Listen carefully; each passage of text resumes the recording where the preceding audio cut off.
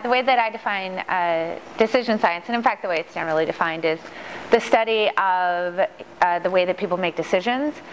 Depending on which side of the world you come from, it would either be the way that they actually make decisions or the way that they should make decisions if they were totally rational. Spoiler, people aren't totally rational. But the interesting thing about it is it really draws from a lot of different disciplines. So mathematics, economics, business, psychology, kind of all coming together to study the way the brain does this thing.